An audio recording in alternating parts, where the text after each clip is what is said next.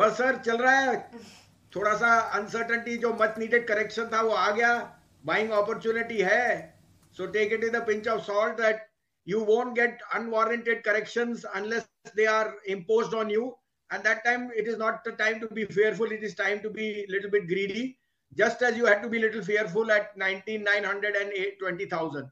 So I still think there is a lot of steam in the market. And this, by the way, I was in Deutsche Bank in Hong Kong when S&P actually upgraded Lehman Brothers. 1 week after that, Lehman Brothers went bust.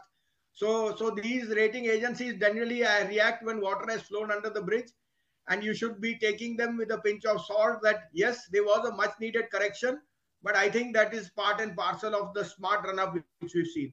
But my point is that, okay, I agree with you that you should buy, but should you buy now? Should you buy later? Because frankly, what we've seen, Mr. Bhasin, is a 350, about a 400 point correction on the Nifty.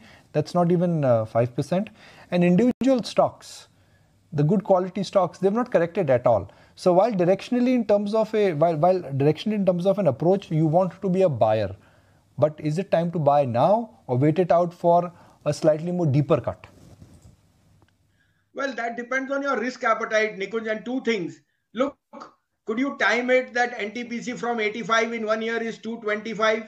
Could you time it that 35 rupees IDFC first is 90? I think it is not possible.